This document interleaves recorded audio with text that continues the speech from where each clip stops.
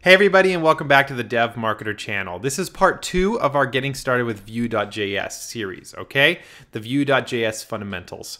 Now, in this is going to be the first video where we're actually going to start working with Vue, okay?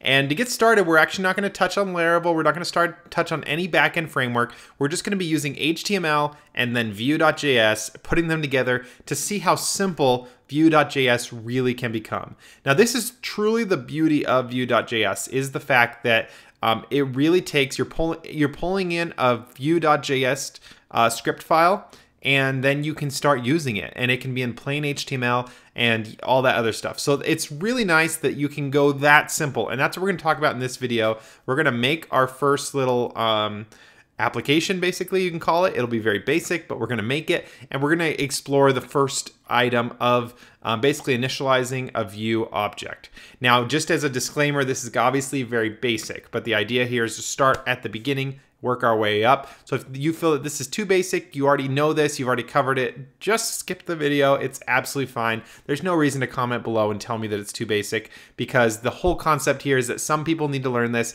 and then others don't. So just skip past it if you don't need it. Now, again, the flow of this video series is going to be starting with the basics, getting more advanced, and then eventually building a Vue.js application that just runs with Vue.js and HTML and CSS. And then after that, we're going to connect it to a backend system. We'll be using Laravel and PHP in this series, and who knows, maybe we can do something else in the future with Node.js or something like that. But that's going to be kind of the flow of the series. Okay, now let's get started by creating our first Vue.js application, initializing Vue, and seeing how easy it is to get started. All right, so as you guys know, we've got here our, we're on the Vue.js website, and I'm gonna kind of follow this guide slightly loosely. I think it's a good starting, so the first 4 videos will kind of follow this tutorial, but I'll be able to explain more and talk about it because they don't go into a lot of detail here.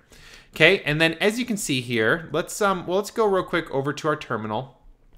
And you can see I've created a project called Vue Tutorial, okay? And you can download this on GitHub. It's very, very basic this time, but you can download all this source code on GitHub. I'll have this Vue Tutorial project on GitHub that you can download. The link will be in the description, okay? Now let's go ahead and just open this up in Atom. And when we open it up, we're going to have a folder here for part number 2. Now, part 2 is a basic index.html. That's all there is to it, okay? So if you open this up, you're gonna see a very, very basic template. We've got our doc type up here. We've opened up our HTML tag, we close it, we've got our head right here, and then our body right here, and that's it, okay? So it's incredibly basic. I just put some basic starter stuff here, our title, so nothing fancy is going on. The one thing that I've done here is we pulled in our CSS for Bootstrap just to make things a little bit nicer, but it's just CSS, and then we've got some kind of hard-coded H1 tag, and that's it. All right, so I just want you guys to see how simple this is. It's an index.html file. That's it. Now let's talk about how we can start turning this into a Vue project, okay? The first thing we need to do is we need to pull in the script file for Vue.js. It's a very, very small file, which is one thing that's awesome about Vue.js. It's 16 kilobytes, and it will pull in all the functionality for Vue with that little 16 kilobytes, all right? Now, the first thing we want to do is we need to get that Vue.js file, okay, so that we can take advantage of this. So what we're going to do is we're going to come down here, getting started, installation, go over to guide/installation to get there. And when we scroll down, you can see there's a CDN option to basically get the file. And we're going to use the recommended one, which is unpackage. Now, unpackage is going to be the one that's always up to date. It gets updated immediately. You can also do some of these other CDN.js and JS deliver, but it takes a little longer to update. So we're just going to go here to unpackage. Let's grab this code, or this, let's grab the URL up here. And then we're going to come down here and we're going to pull it in through a script tag. All right, so let's go and do that. We're going to go script source equals, and we're going to paste it in, okay? And now we should have full advantage of Vue.js. Now, it is important to note that this is the normal Vue.js. This isn't the minified version. It's highly recommended that you use the normal version in development, because that way, helpful hints will output to the console. If you use the minified version, you're not going to get access to those features, okay? So make sure you use the normal version. Even though it's a little bit bigger, it won't matter in the big scheme of things, okay? So now that we've got that project open, you can see we can actually now initialize our Vue project. So let's go ahead, let's open up some script tags, and then inside of here, we can actually initialize Vue. We'll do var app equals new Vue, all right? And with this basic setup, we're basically initializing Vue. We do need to pass in a few required parameters. The first one is the element, the EL. This is going to be the element that we bind the Vue object to. So in this case, we haven't created one yet, but we're going to want to. So let's go ahead and let's create a wrapping div here with the class of app, okay? So you can see we have a div with the ID of app, and then inside of here we have our hello world, right? So let's go ahead and bind to that. We're gonna do # for ID, obviously, and then we're gonna do app, all right? And this is gonna say that we wanna bind the Vue element to the app div, all right? And now the next thing we wanna do is we need to have our data. This is information inside. We wanna pass in an object for this data. And this is the information, the variables kind of that you can think of. These are like this is the actual model of Vue. Okay, so this is the data objects that Vue is going to handle, okay? And we'll talk about some of the advantages of Vue handling certain objects down the road, but you're gonna start seeing it just by using it. All right, so let's go ahead and create our first one. We're gonna say message is the first object that we want it to handle, or the first model. And then we're going to say hello Vue world, all right?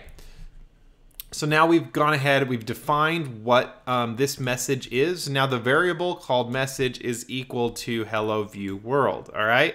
And that's it. That's really all there is to it. So what we can do now up here is we can tell it to basically print that out. And it's gonna be very similar to Blade. We use the double brackets, and then we can tell it to print out message, all right?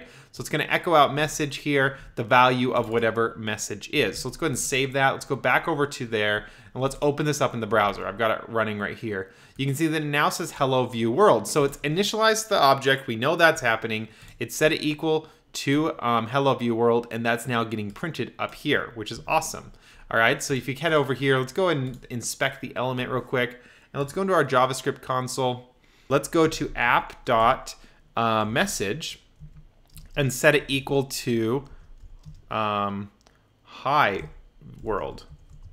All right, and you can see that it updates immediately. So as soon as we update the object, it updates again. Now this is a two-way binding, something we'll talk about, or I guess it's one-way binding, I guess right now. We'll talk about two-way binding in the future, but it shows that that data object is bound to where it's output in the template. Okay, so we can immediately change this by just changing that item. This is kind of gives you the beginning concept of how Vue is dynamic. All right, so it's really, really cool.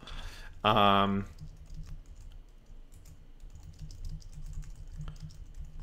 you can see that it updates immediately. All right, so that's pretty cool. That's the beginning of our Vue project. You can see how we were able to basically bind that object and initialize the Vue project, and it's that easy. So you could basically add Vue to any project that you wanted by just inputting that one script tag, and you'd automatically have be able to take advantage of Vue. This can go on shared hosts, this can go, there's no deployment necessary, it's just that easy. That's one of the advantages of using Vue over some other JavaScript framework like Angular or something like that, or Ember or whatever. All the different competitors right now to Vue.js, that is the beauty of it, is the simplicity of Vue. So that's all we're gonna do in this video. In the next video, we're gonna start talking about directives, which is something pretty important that you'll use a lot in Vue, and it just further adds a lot of value to what Vue.js can do.